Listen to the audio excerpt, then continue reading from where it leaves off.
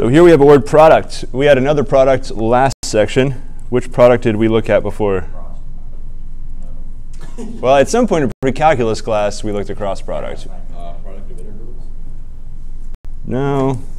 Last class. They had vectors. Scalar products. So not to be confused with dot products. So we'll go write down scalar. So this should be, recall scalar.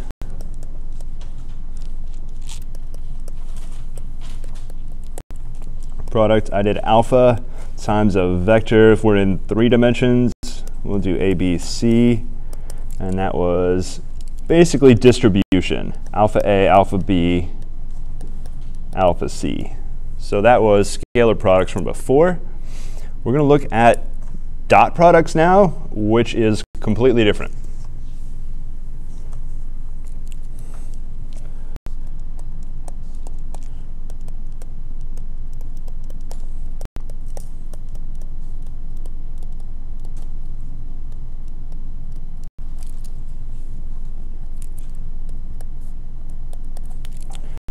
So let's look at definition first. So we'll take two. So product is a binary operation, meaning there's 2 inputs. We'll take the 2 vectors to be, we'll go with a u and v. And they'll be in n-dimensional space. So what that means is the vector u will be u1, u2, un, meaning there's n components, and v is really similar, v1, v2, vn. So the dot product of u and v, we read it as u dot v. I intentionally make my dot bigger than just a regular put your pen down once and make a dot. So if I just drop my pen one time, it would be a tiny little dot like that right there. I recommend you use a bigger dot. So the way we dot product, we add up the products of each term individually.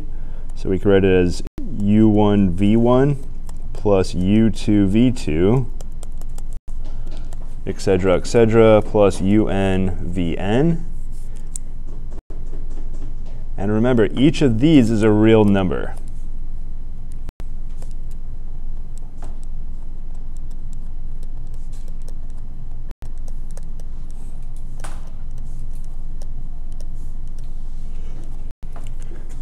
So we're just adding up a bunch of real numbers. We get another number. And we could write it with summation notation. I equals 1 to n ui vi.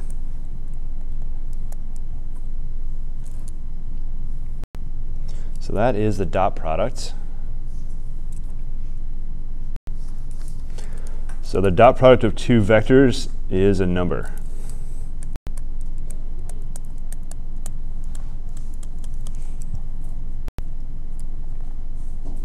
So dot product's input is 2 vectors, and the output is 1 scalar. So it's a weird operation. Its output is a different type than its 2 inputs. So it's kind of strange. One way to think about it, it's almost, well, let's not think about it that way. But it's a little bit strange. You have 2 vectors, and then this product is a number.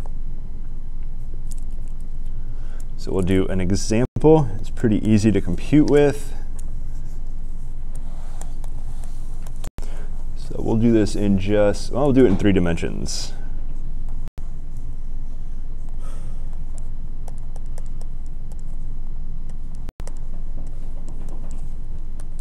So u is -1/2, 0, 3, and v is going to be 4, -2, 1. And I want to know what is the dot product, u dot v. So go ahead and find that right now. The best way to think about it, you're just pairing up and multiplying the coordinates.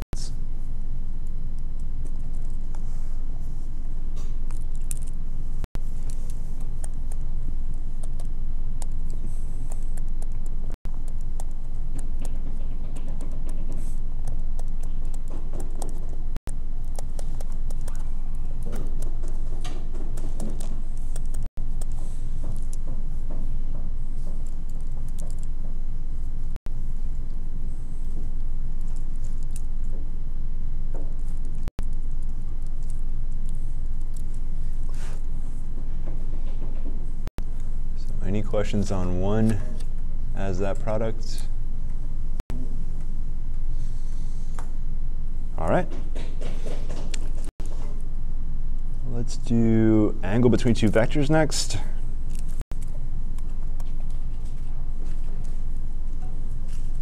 Is there any reason why you would want to, say, take the magnitude of a dot product? Well, that's a good question. When you say magnitude, so if I wanted to find this right here, Yeah. Is this magnitude or absolute value? Magnitude. Wait a minute. So that depends on what type of an object is in here. So is this a number or a vector? A number. It's a number. So if I write this down, I'm talking about the absolute value of the dot product. Okay. Generally, this is almost never going to be the two magnitudes multiplied together. Okay. I think that's only the case if they're parallel. And even then, I think you may need some other conditions for this to be true.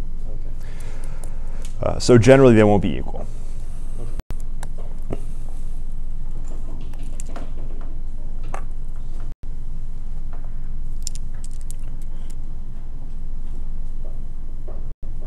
Let's look at some other properties first.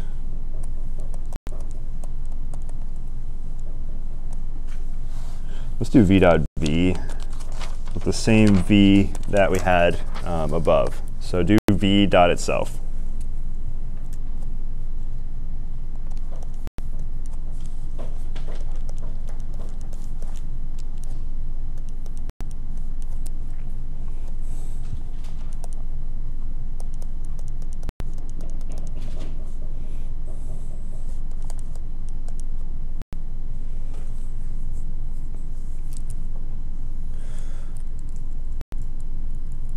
And you should get 4 squared plus 2 squared plus 1 squared, or 21.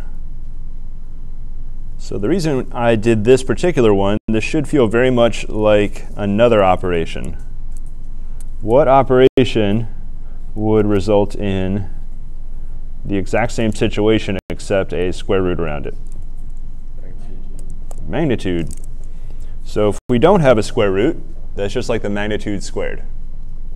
So if you dot a vector with itself, you get magnitude squared.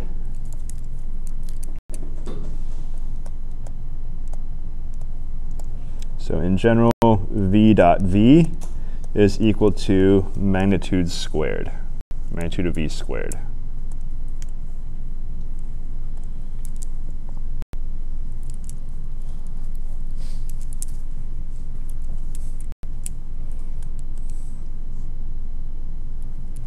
So we'll look at the algebraic properties now.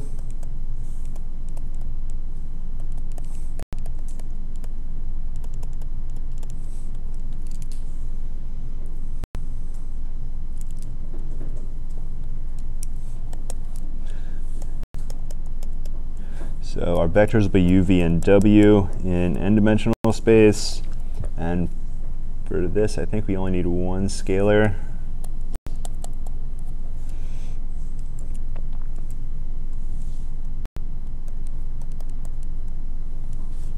So our first property, we call this commutative property. It sounds a little silly if you say the commutative property of dot. I think we normally say commutative property of multiplication, but right now it's a very specific type. So we'll call this commutative property of dot product. And next,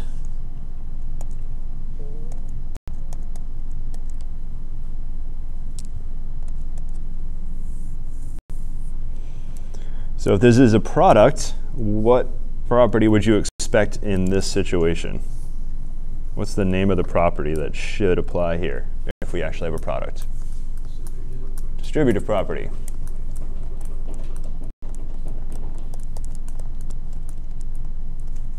So we should be able to distribute.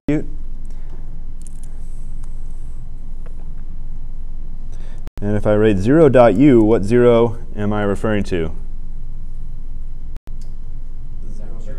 Zero vector. If I don't have the zero vector, I am doing a scalar product. So I want a dot product, so I mean the zero vector. If you have a vector filled up with zeros and you take a dot product, what do you think you will get?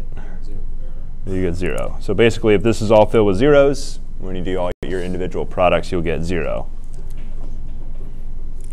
So this equals the number 0 on the right side.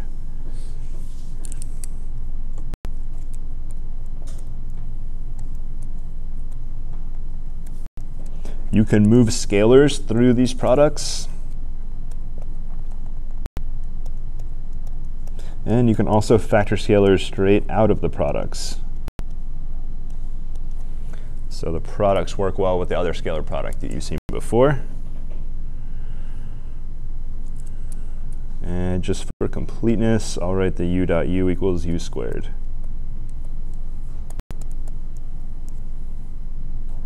Oh, magnitude u squared. Wow. You cannot square a vector.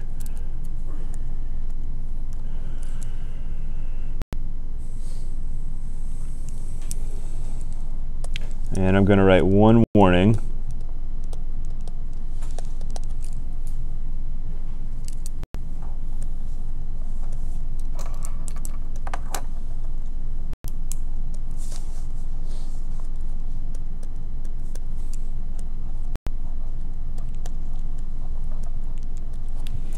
So this is probably the most common algebraic mistake I see people make right here. If there's a different operation, what operation can I put in here instead of the dot to make this actually true? There's one operation, plus. So if you're thinking about plus, for sure you can distribute. But this is not addition. So what you're actually looking at on the left side, if we apply the rules that I showed you, I'll bring one alpha out at a time. So I could write this as alpha u dot alpha v. So I'm basically bringing one of the alphas out, and now I'll bring the other alpha out.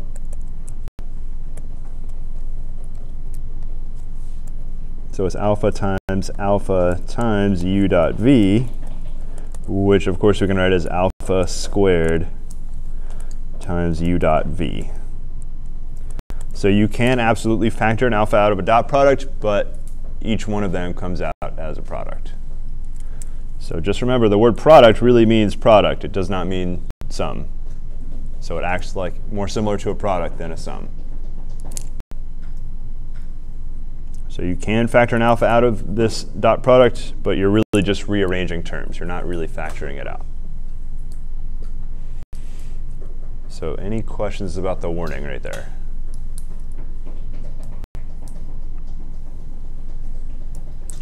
Now we'll go to geometric properties.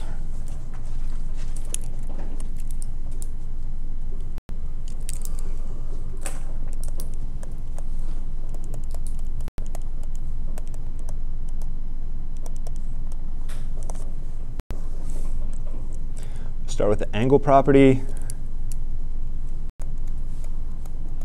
Cos theta equals u dot v over magnitude u magnitude v. And this angle theta will be the angle between two vectors.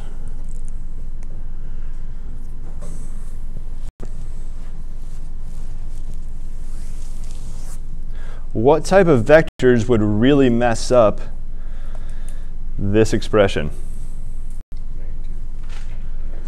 Zero vectors. What happens if u or v is individually 0? What will we get? 0 on the bottom, undefined. Undefined. So it only makes sense if your vectors are not 0. Neither of them can be 0.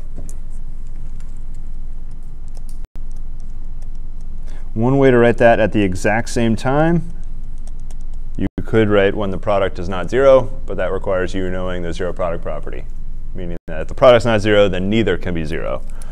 Alternatively, I could use a little more writing, and magnitude u not 0, and not 0, and magnitude v also not 0. So we can get the angle between them.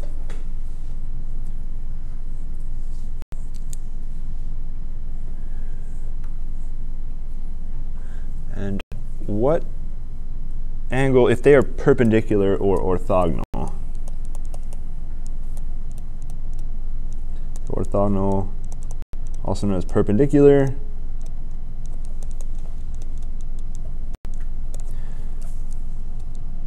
So we should have a pretty good idea of what that looks like. What angle would make them perpendicular? 90 degrees or pi over 2. What's cosine pi over 2? 0. 0. So that means if you have two vectors, neither of which are 0, and you know their dot product is 0, so cos pi over 2 is u dot v over magnitude u magnitude v. And if you know your angle is pi over 2, that means your dot product had to be 0. And the only way to make a fraction 0 is if the numerator equals 0. So we're going to say two vectors are orthogonal if their dot product is 0 and they're not individually 0.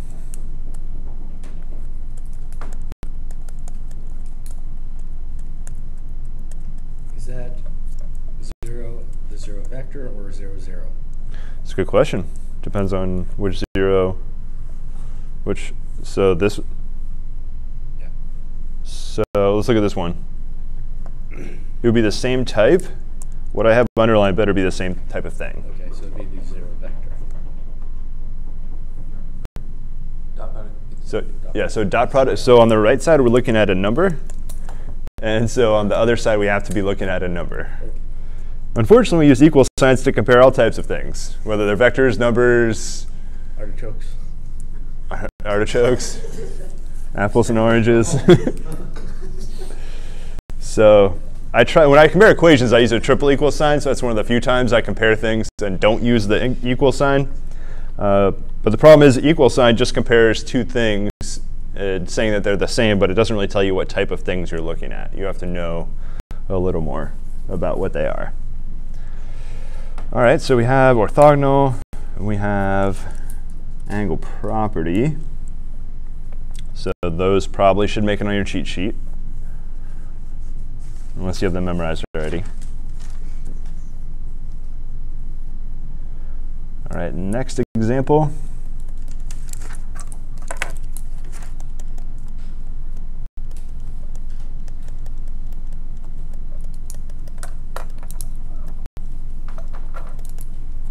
Find all vectors orthogonal to the vector 1, 1, 0.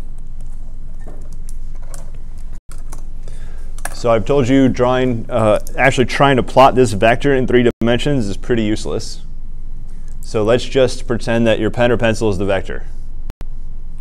So take your pen or pencil and just sit it straight up on your desk, so it's pointing right at the ceiling. So let's think about what type of vectors will be perpendicular to this vector, your pencil or pen vector. X, Y. So there'll be, first of all, a lot of vectors, not just 1 or 2 vectors. How would we describe every vector that is perpendicular or orthogonal? So it's every vector that live on the table or wherever your pen or pencil is sitting. So it's basically every vector that lives in an entire plane. So how in the world can we describe these vectors? So that's going to be a little bit tricky.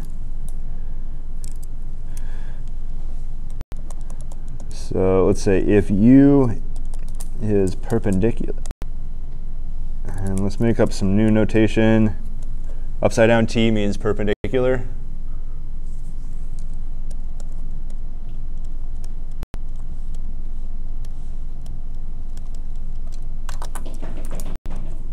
You've probably seen the parallel before.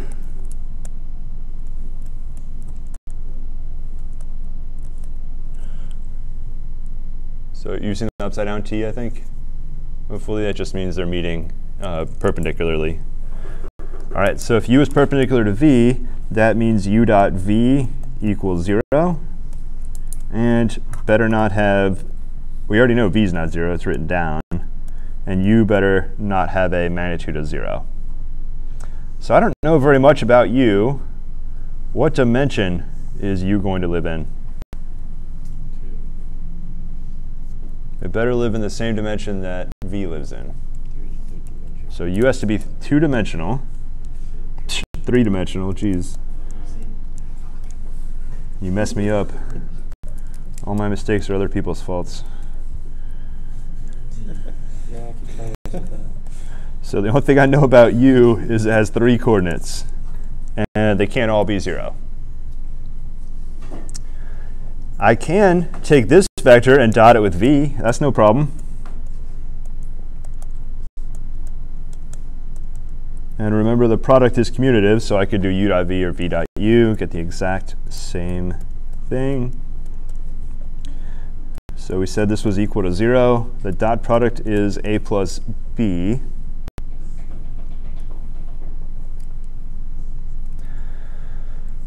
So if I solve for a, I can get a equals negative b.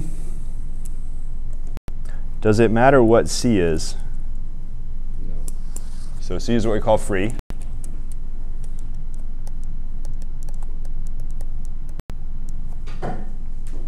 So if we try to write down every single vector that's perpendicular,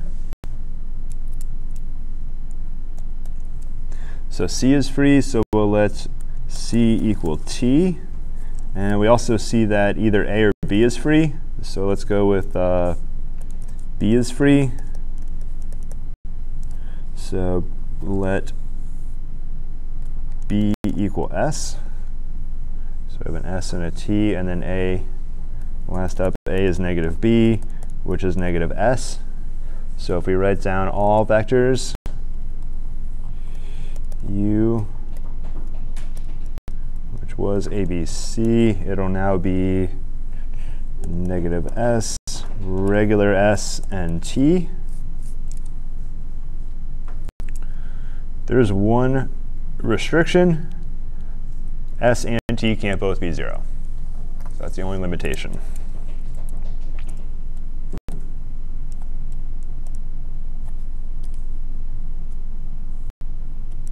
So you could write at the same time, I'll just write it where st is not 0, meaning that s can't be 0 or t can't be 0. That's the only way to get their product 0.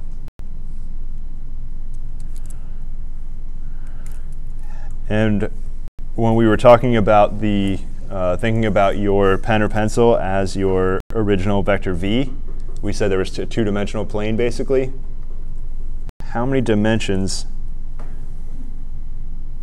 do we have? We have the same number of dimensions as free variables. So we got 2 free variables, 2 dimensions.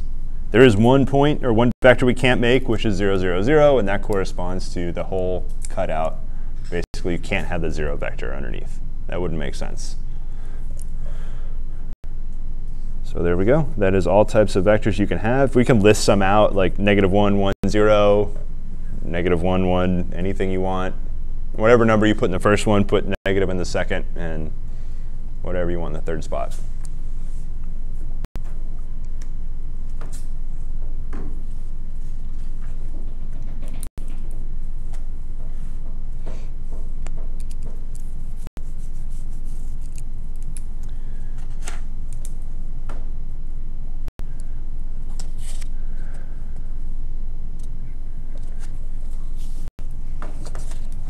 Oh, we're almost into cross products. This is good.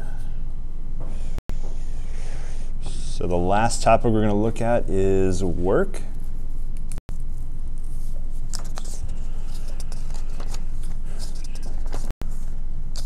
We are going to do projections, which do use dot products, but we're going to wait until we hit lines and planes in space. So we'll do projections, which use dot products, but we'll do that in a future section.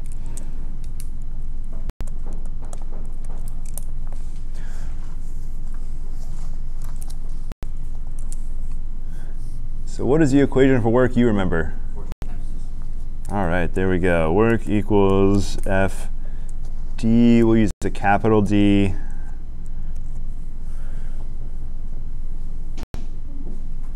Try to reserve lowercase d for the derivative operator as opposed to other. So when I need to use d, I'll generally use capital unless we're talking about the derivative operator. So there's work. This was in assuming that your force and your direction were parallel.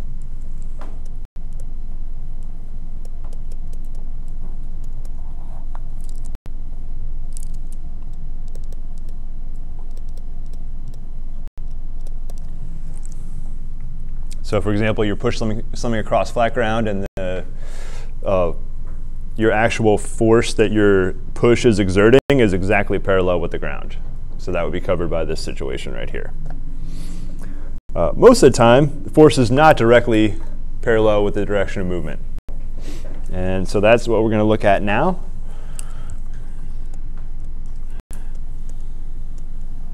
So when F is not parallel to direction,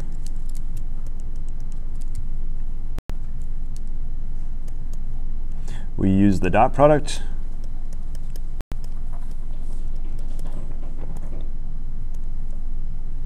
So our work will be F dot D.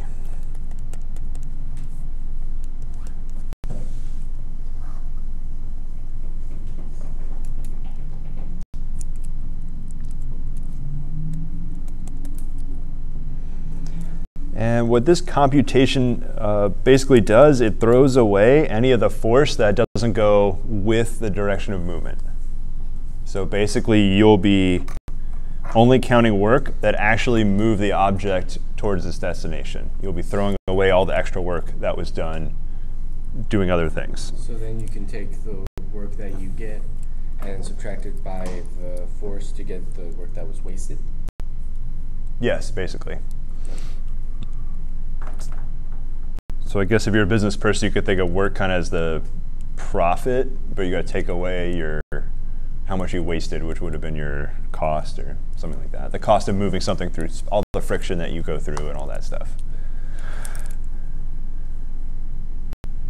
So our example, we won't do friction. That is complicated, I think. So we're going to have a box is pushed up a 30-degree ramp, 10 meters long, with constant force parallel to the ground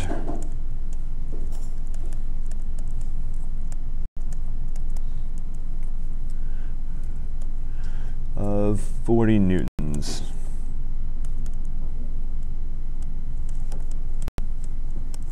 And find the work. So we'll start with drawing a picture, 30-degree ramp.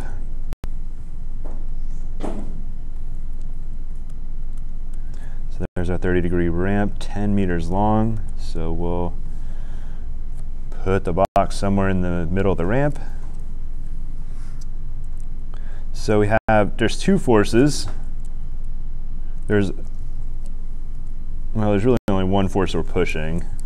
So the force that we're pushing, I'll call it F. Now the displacement is this ramp right here. So let's write out the vectors. Let's start with the easy one, F. So how many dimensions are we in before we start writing vectors? 2. 2. I don't have to go to 3. If I went to 3, one of my coordinates would always be constant. You'd probably want to set it always to 0, but it's basically a 2-dimensional problem. So you don't need to bring in an extra dimension if you don't need it. So we'll just do this all in R2. Don't use a higher dimension than you need to. So our force, how much horizontal do we have? 40. How much vertical? 0. So yes, the box is moving up. However, we're not pushing up. So what is moving the box up? I think it's called the normal force on the ramp, basically. So it's the ramp that's really moving the box up. What that means is we're wasting force. So we are wasting some force by pushing directly kind of into the, we're not pushing directly into the ramp, but if you think about two components of force, what color was force? Red. Oh, perfect. So there's two components of force you can think of. There is the, if we project it, and we'll talk about projection soon, there's two components of this vector right here. And this component is basically wasted. So that part will not be counted in work.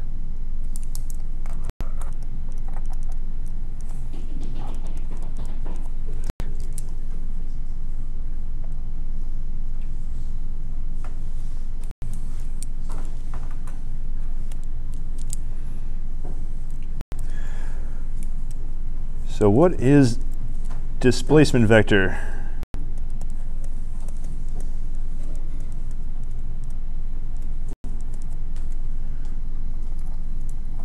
What do I know about the displacement vector? Length and angle. Length and angle. So what form should I use?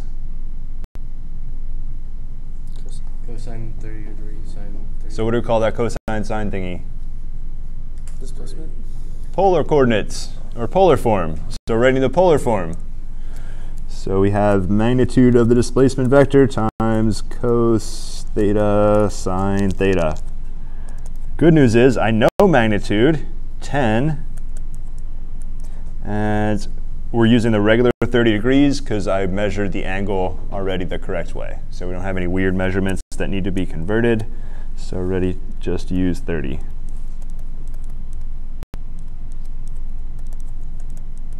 Cos 30 is square root 3 over 2. Sine 30 is 1 over 2. And just distribute quickly. 5 square root 3 comma 5. So if you're having trouble writing your vector down, there's a really good chance you're given the polar information.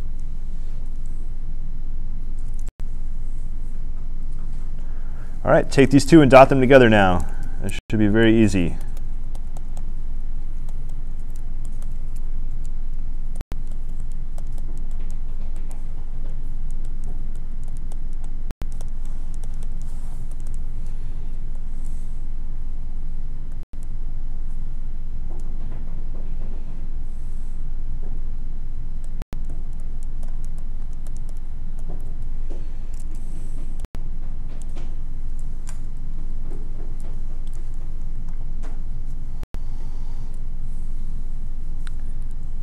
You should get 200 square root 3 for the work. Any questions on that computation?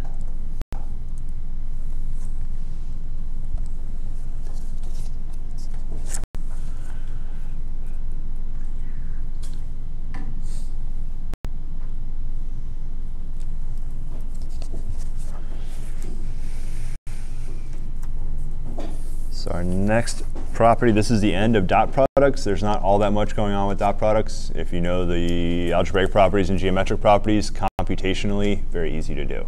It's just, do you know the properties? So we're going to go to cross product next, and that's 12.4.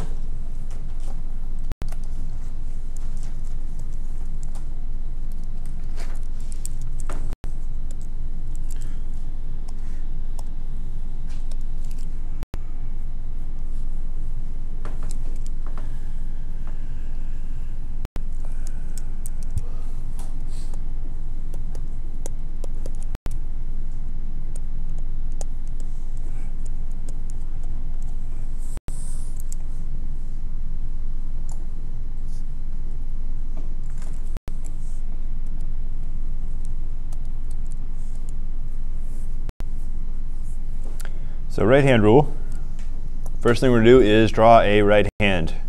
And if you're left-handed, this is way easier to do. If you're right-handed, you have to use your imagination unless you can draw left-handed. But you want to think of your right hand in this type of shape. We're going to try to draw it like this, but the best I can do is with my fingers more parallel. So we want to do this. So do your best to draw your right hand like this. And if you're not a visual person, I have a pretty easy way to draw this.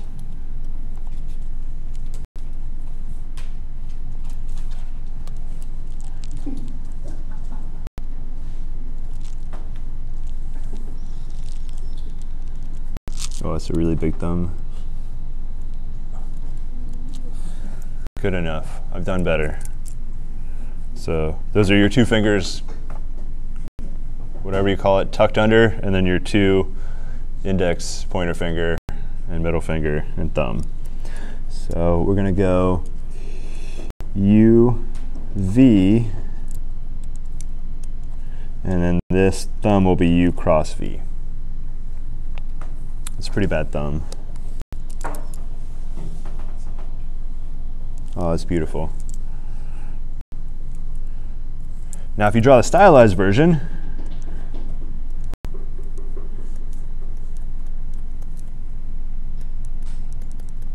it looks like this.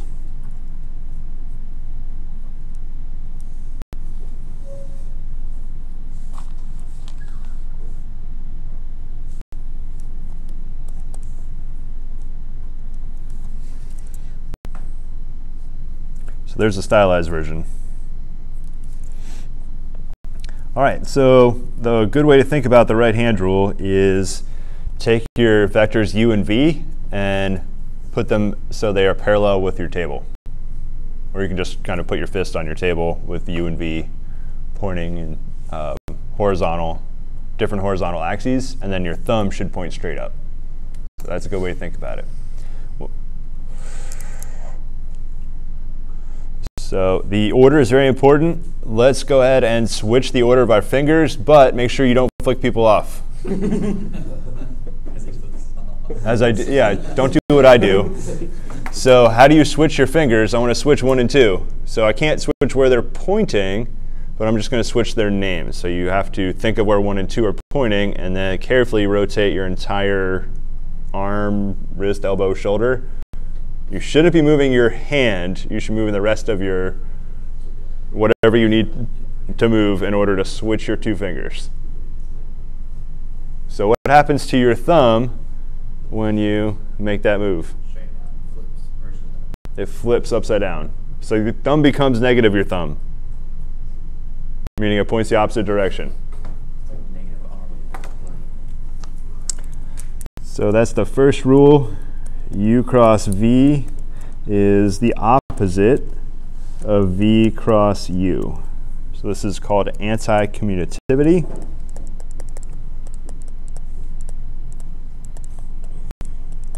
Commutative, however you spell that word. So if you switch the order, you have to make it negative. The cross product only exists in R3.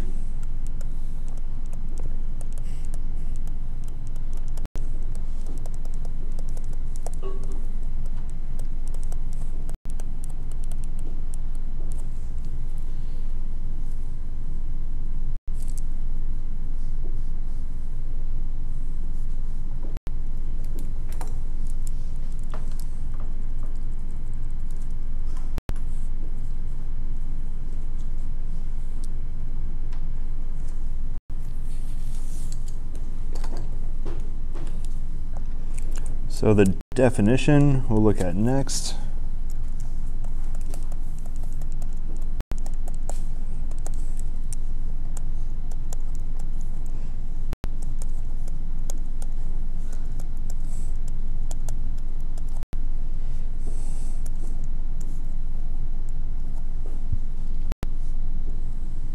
So just from this definition,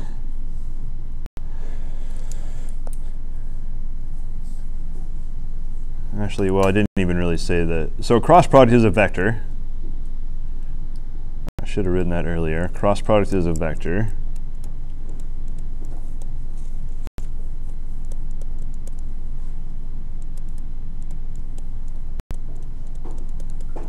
Whereas the dot product gave us a number. So the cross product gives us a vector. And that means on the this definition, the right side has to be a vector. We have a slight problem. What I underlined is a number. Magnitude is a number times magnitude. That's another number. Magnitude squared, or not squared, but each magnitude multiplied together. Sine, that's obviously a number. So what underlines a real number. That means that n can't be a number. N is a unit normal vector.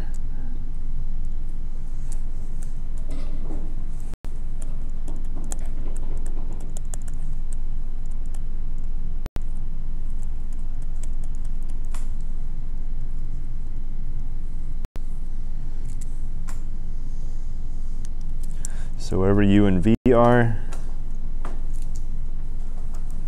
n is going to point directly up from the plane.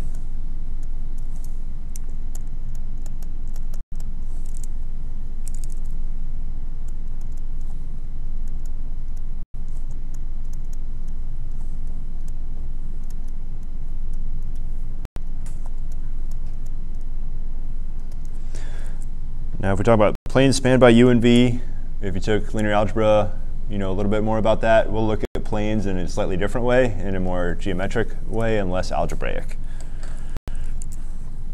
So the idea is that you have a plane, n is supposed to point directly up. We're going to take a different definition of this using the magnitude of the determinant of a matrix. Before we do that, though, let's solve for sine theta.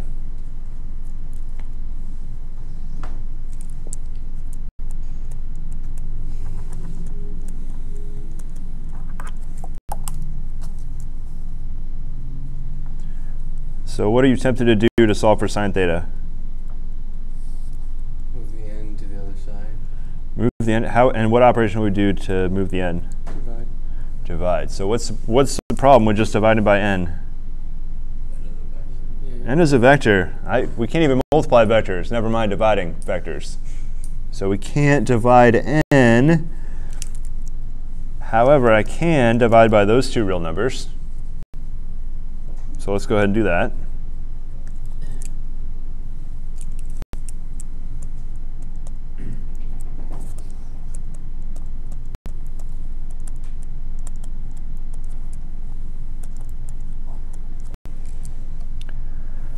Once we have this, there's really only one property I know about n. I do know the direction it points. It points directly away from the plane spanned by u and v, but I also know it's a unit vector. What does that mean the magnitude is? So magnitude of n is 1. So we're going to do to this equation, what if we take the magnitude? Remember, you're doing algebra as long as you treat both sides the same. So I'm going to take the magnitude of both sides.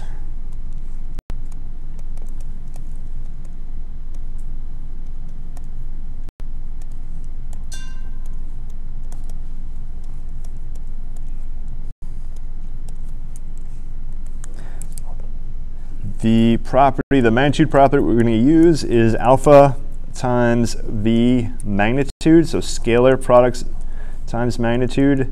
That is the scalar multiplied by the magnitude, the absolute value of the scalar multiplied by the magnitude. It's also true if you were multiplying by 1 over a, also known as dividing by a, or alpha. You can do the same thing here. You'll have 1 over alpha, absolute value, times magnitude of v. So now those mean absolute values are on a number. It means whatever the appropriate operation is for what's inside. So if we look carefully, this one, what is a scalar? That's a scalar times a vector. Still a vector. Still a vector. So written right now, it's a magnitude of a vector. We can use the scalar properties to rewrite it as absolute value sine times the magnitude of n, which will be 1. We'll be erasing in a minute. Now on the right side, it's a little bit tricky. We're dividing by a scalar. So this is a vector divided by a scalar. So that means it's 1 over this scalar. So when you take the magnitude of a scalar, you get the absolute value of the scalar. Yes. Okay. Basically, absolute value and magnitude are basically the same operation. All right, so we said magnitude n is 1. So that's just sine. And on the right side, what is the absolute value of a number that's already positive? Just the number itself. So this is just 1 over magnitude u, 1 over magnitude v.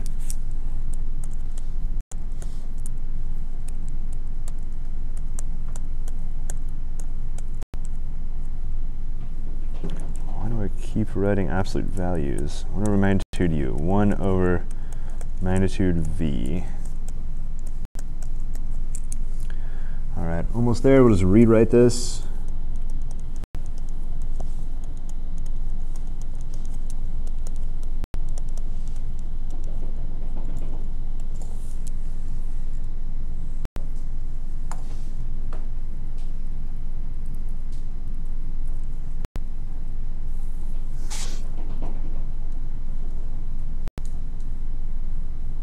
What's the cosine version? We just saw it last section. It's basically u dot v over magnitude u, magnitude v. And it should be back a page in your notes. Okay, looking at the left side, can you ever get a negative value out of here? Nope. So what that tells you, basically, this, if we use this, we'll never get a negative value out for sine. That's okay. This will measure, the only time you get a negative value out for sine is if you're counting angles in a negative way, because sine's positive from 0 to pi.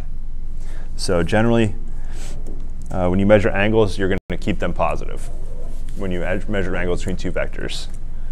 So we're going to erase this sine, the absolute value there, and say that sine theta is always going to be positive the way that we measure angles.